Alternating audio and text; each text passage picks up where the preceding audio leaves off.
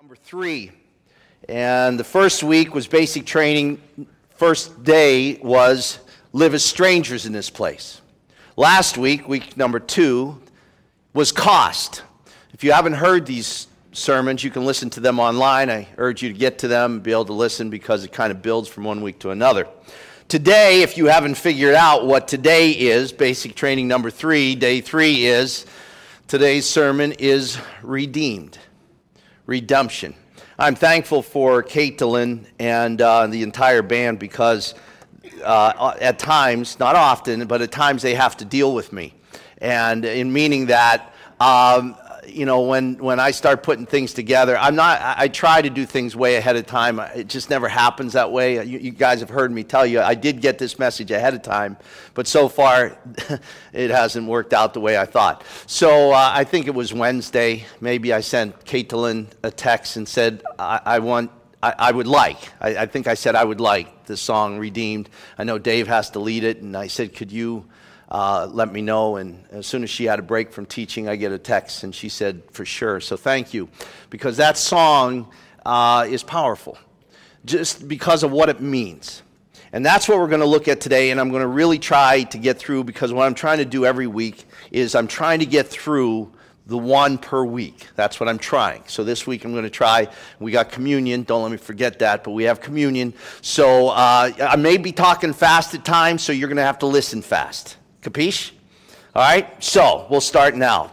Redeemed or redemption. First thing I wanted to do, as I usually do, is we need to look at some definitions, and here in this one particularly, I want to look at what's called an origin of the word and what that word redeemed means. Actually, from what I found out, and I knew this a long time ago, but things don't always stick, but the word redeemed, its origin comes from the slave trade. Back in biblical times, it comes from the slave trade. Basically what it means, to obtain release by payment of a ransom. So when we hear this song, or we hear these words, redeemed, it's based out of the slave trade. It's very important that you lock that in your head throughout this message as I talk about this thing called being redeemed or redemption. Some other definitions are, and this is from Little Webster, to buy or to pay off, to clear by payment, to buy back. And finally, the last one is to recover. That is what redemption is. That's what redeemed is. The first scripture I want you to turn to, and I actually going to have them just put the scripture verse up there, is Romans chapter 6, verse number 20. What do you think? People said I couldn't get high tech. Whoop, whoop. Raise the roof, baby. Whoop, whoop. Okay, so anyway, but you know what? They said, Dad, you want me to put the whole scripture? No. I'm just putting them up there so you can write them down. Look them up on your own. Okay? First scripture is this. Romans 6:20 reads as this. When you were slaves, oh, there's that word. When you were slaves to sin, you were free from the control of righteousness. The very first thing that we have to realize is this shows us the conditions of our souls before we come to know Jesus Christ as our Lord and as our Savior. We are slaves to sin. Therefore, it says you were free from the control of righteousness. In other words, righteousness had no control over your life whatsoever because you were birthed into sin. We were sold as slaves into sin. When Adam and Eve failed in the garden, they sold humanity into sin, into slavery. It's important that we really understand that, because what we became slaves to sin and everything that goes along with it. For example, the guilt and the shame. We became an object of wrath because God could not look upon sin. And man, the separation came between God and man that God had never wanted to see happen, but because of man's free choice, we sold ourselves, get this, we sold ourselves into sin. We became slaves to sin. Therefore, we were free from the control of righteousness. Righteousness had no control over our lives. Now get this. You guys know my background and stuff, and for the most part, and You know, I do get shocked by what the world does. I do get shocked by some of the things. It's just, but then again, I always take a step back, and Chira, I think, gets more shocked than I do. But I always say to her, honey, remember something. They don't know Christ. They don't know Christ. So the world is going to go the way of the world. But what blows my mind is when we do not, as Christians, as people who have accepted Jesus Christ in their life, do not allow God to become the righteousness of their life, therefore controlling their life with his righteousness. That's what it means right there. We were sold as slaves into sin. Therefore, righteousness had no control over our lives. All right, now what I'm going to do is I printed out my scriptures, and I'm going to read them out, and Allie, the next one is Ephesians chapter 1, verse 7. So you all are going to have to listen. Again, they're just up there for you to look up, and then you can go look them up now or look them up later. But I want to read these to you. I don't normally preach like this. Normally, you know, I kind of hang in the scripture for a while. I'm going to give you all the scriptures first, then I'm going to explain it to you. Okay. Ephesians chapter 1, verse 7 says this. In him we have redemption. Stop right there. All right. In him we have redemption, because there's a couple other scriptures I'm going to be reading that has the same word in there, redeemed or redemption, but get this, they have a little bit different meanings. So what I'm going to do, and I'm not going to try to impress you with trying to say the Greek word, or maybe I will if I want to, but anyway, I'm going to give you the definition of what this means right here in this passage, because it's important that you hear it. Okay? All right. Ephesians chapter 1, verse 7 says, in him we have redemption. The Greek word there means to procure by the payment of a ransom. In other words, to pay ransom. So let's read it as that. In him we have been paid for with a ransom through his blood, where we find the forgiveness of sins in accordance with the riches of God's grace. Next one, Galatians chapter 3, verse number 13. Yep, I'm going to be flying. Galatians chapter 3, verse number 13 reads as this. Christ redeemed. Okay, stop right there, because it's a different Greek word right there. So the Greek word here means to buy out of the hands of a person. Now listen, let's read it like that. Christ bought us out of the hands of a person. Us from the curse of the law by becoming a curse for us. For it is written, cursed is anyone who is hung on a pole. Jesus Christ bought us out of the hands of a person. What's the person? Sin. Next one, Galatians chapter 4, verse number 4 through 5. Galatians 4, 4 through 5 reads as this. But when the set time had fully come, God sent his son, born of a woman, born under the law, verse number 5, to redeem. Okay, now stop right there. Which Greek word is it? Redeem, this one, is to buy out of the hands of a person. So here, to buy out of the hands of a person, those under the law, that they might receive what? Adoption to sonship. I was part of an adoption one time.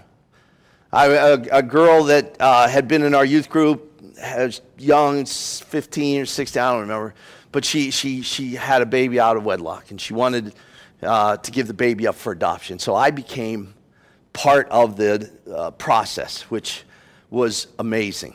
And I remember standing in that hospital. I don't know if you were with me, right? We were standing in that hospital after she gave birth to this little girl. And yeah, it was, because then a little girl. And I remember I took that little baby, and, you know, I'm not real good with that stuff. You know, they're so little and slimy. And, but I took that little baby, and I remember after they wrapped her up, I took her and handed her to the adoptive parents. And I tell you what, those adoptive parents looked at that kid. They didn't care whose chute it came out of. It didn't matter. What mattered? That was their little girl. And that's what's amazing about it. So here in this scripture it says, he redeemed us. He bought us from the hands of a person under the law that we might receive adoption to sonship. Keep that in mind. Next scripture, Colossians chapter 1, verse number 14. Got to be rolling, so listen fast. In him we have redemption. Stop right there. Which redemption is it? It's the one that says we are bought and paid for by a ransom. So in him we have been bought and paid for with a ransom, therefore for the forgiveness of sins. There is only one way to heaven. That's through Jesus Christ. There is only one way to find forgiveness of sins, through the blood of Jesus Christ. No other way. You can say 150 Our Fathers, Hail Marys, novenas, or whatever else we may say in other denominations or whatever. You could do a whole bunch of works. You could think you're good enough. You could bring the biggest Bible to church. All of that is Greek word, hui. There is only one way and one way only, and that is through Jesus Christ. Romans chapter 3, verse 23 through 24. For all have sinned. And I'll just stop there, and you're like, well, it didn't say redeemed. I know, I just want that little point to sink in. Because some people actually don't think they fall into that category. For all have sinned and have fallen short of the glory of God. And all are justified freely by his grace through the redemption, through the paying of a ransom that came by Christ Jesus. You want to know what the payment for your life was? It was the Son of God. It was Christ Jesus. He was the payment for your sin. He was the payment for your shame. He was the payment for your guilt. He was the payment for it. His blood was the payment for all. The world cheats. The world lies. God will never. And he, when he pays it, he takes you in. He adopts you as sonship. He calls you his own.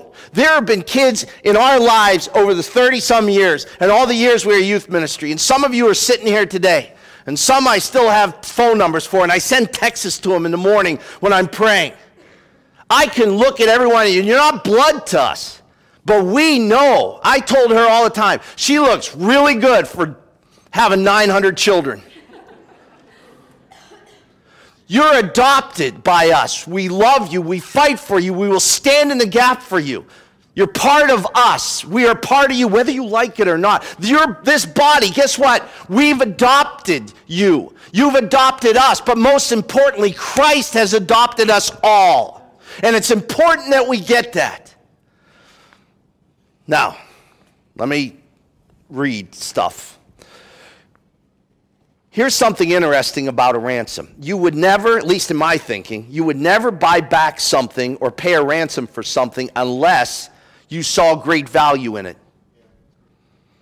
Why would you, I mean, think about it. If something wasn't of value for it to you, why would you pay a ransom for it?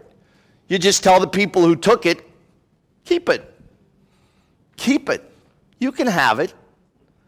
It's funny, I've never, well, I knew kids in college that would drive through neighborhoods and pick up furniture that people would set out for the garbage. You know, that's disgusting. If you did that, you're disgusting. I mean, I do a lot of disgusting things. That's disgusting. But this one family, I want to say it was in Florida. I just saw it last week. They picked up a couch. Anybody see this? They picked up a couch that was thrown out. And they brought it home, put it in their house. They said it had a little funny smell to it. And then this snake comes crawling out of one of the cushions. Now, you know what? I said to myself, good for you, dipstick, you dimwit. They put it out for the garbage for a reason. They're throwing it away. It's not worth anything. Understand something. A ransom would never be paid unless whoever was paying the ransom saw the value, hear me, saw the value, knew the value of what that thing was that they were buying back.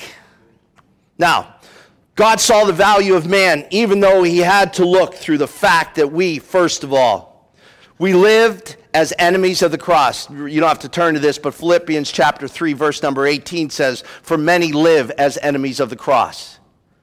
So yet, even though we lived against God, He still saw the value in us. Important for you to understand that, because a lot of people, when they come to Christ, they carry in all this big truckload of guilt. And along with that guilt is all the reasons why they can never think that God could ever love them enough to care that much for them. And that is, again, from the pit of hell. He saw the value through the fact that we lived as enemies against him. Maybe I shouldn't tell you this, because it may be actually somebody you're sitting next to. Think of the person you hate the most in life. Okay? I'm just saying. Just think. If they were taken, and they hate you, and if they were taken for ransom, and you were the only one that had payment for it, would you pay it? No, I'm just being honest, and you can all repent because after I'm done. But, you know, in fact, probably one of the end prayers will be a prayer of repentance. But would you pay it if they hated you? Jeannie says, can we use their money? Think of this. We hated God. We were enemies of the cross. Second thing we were, children of darkness. Ephesians chapter 5, verse 8 says, we were once children of darkness. And he wants us to do what? Become children of light. So we are enemies, and we hid in the darkness. Third thing, we lived according to the flesh, and our minds are set on what the flesh desires. Romans chapter 8, verse number 5. Our minds aren't naturally geared towards heaven. Our minds aren't naturally geared towards the Spirit. Our minds are geared towards the flesh and the earth and the world and the stuff and the things here. And yet, in all of this, and these are just three that I put down. I'm sure I could have put down a whole load of them. But even in the midst of all of this, yet God still says, you know what? There's value. Bottom line is this. We are still and always will be a creation of God. You're just not here because your parents had sex. Okay? Little sperm, hit little egg, there you were. That's not why you're here. That's not why you're here. See, if you start to think that's the only reason you're here, you will stay stuck in your life. When you start to think and believe that you are created for something special and that God sees the unbelievable value in your life, then you'll get beyond it. The main purpose of our lives, get this, is to know him more. To know him more. That's our main purpose of our life. It's not to make a bunch of money, but thank God we do, so we can give it away. It's not about the stuff that we have. It's not about who we know. Some people say, you know, I wish I knew so-and-so. Why? Why? They're the same as you. Maybe they should think, hey, I should know you. You know what I'm saying? I'm just saying. Redemption is provided by mercy and grace. Get that? Redemption is provided by mercy and grace and is paid for through the blood ransom of Jesus Christ. It's provided through grace and mercy because God is a graceful and merciful God, because if that wasn't the case, none of us would be here. As soon as we were born, he'd off us. But yet, because of grace and mercy, we're still here, and the only reason we are is because the ransom has been paid with the blood of Jesus Christ. Now, get this, and I wrote part of this on Facebook the other day and posted it. It was a cliffhanger. I think Lou wrote back to me, or Danielle or somebody wrote, it's a cliffhanger. I want you to hear this statement, and I worked on it a couple ways, so this is the best way I can word it. When the world says this to you, look at you. You're nothing. You're just taking up space. You can reply simply this way. Yep, you are 100% right. I am nothing to this world, but I am something to the Creator of this world. So much so that he ransomed me. He paid for my forgiveness. It was all done because he sees the value of my life. Do you hear that? I'm going to read it to you again. When the world looks at you and says that you are nothing and all you're doing is taking up space, you look at that world right in the face and say, you are 100% correct. I am that, according to this world. But I am something to the creator of this world, the one who molded and shaped and put it all together. I am of value to him. For he saw through all my darkness, he saw through all my sin, he saw through all the garbage of my life, and he saw value of who I was, and he says, I will pay with the ransom of my son, because I am of value to him. I've been back in schools. Maybe that spurs me on a little bit more. When I see young people that are just devastated by the world, girls that have to pretend and act a certain way to be accepted, boys that also have to pretend and act a certain way to be what the world says is a man. Next in 2 weeks, the week from tomorrow, Cheer and I volunteered her. We're speaking at an all-girls high school. She's got to teach on etiquette, which is just, she taught me. I mean, I am who I am because of her. So, no, it's right there. It's around.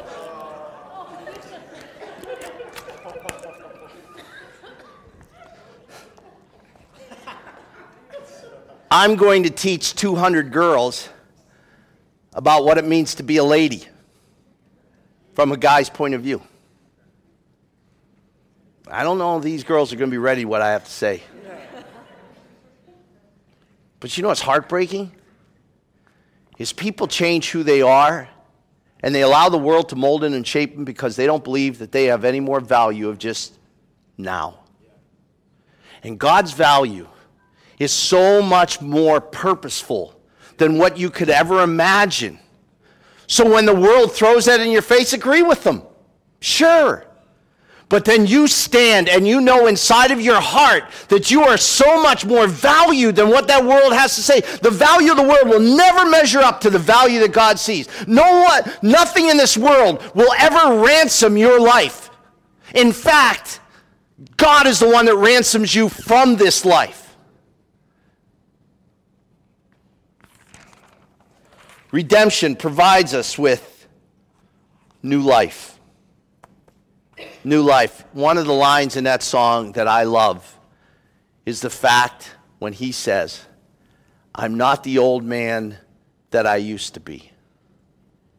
I am redeemed. You know what we have in here? We have a bunch of old lives that have been redeemed. We have a lot of old people in here in sin that are redeemed. We're not the old man that we used to be because we have been adopted into sonship. Our name changed. That little girl was born of this woman with a certain last name. When I handed that little girl and kissed that little critter on the head and handed it to that mom, that little girl's name became that family. And to this day, and she's got to be 20s, early 26. Now, she might be married by now. I heard from them for about the first 5 years. They adopted a second child, a boy, named it Stephen.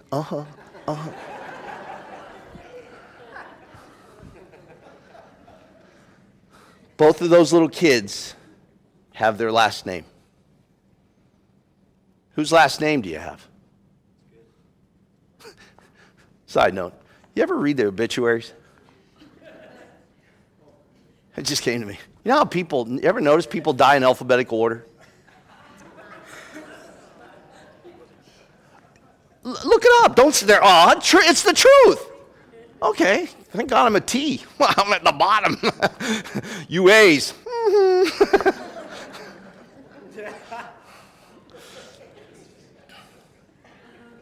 Whose last name do you have? You still bound by this world? Redemption is there. No matter what, get this, no matter what cost sin demands payment for, Jesus Christ is still more than that. Get that in your head, but most importantly, get that in your heart.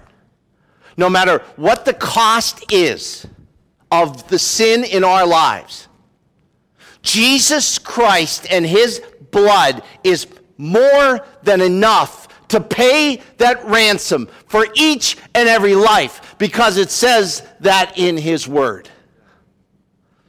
Folks, stop listening to the voices of this world. Stop listening to the lies of this world. Start believing and trusting and knowing that I have been redeemed.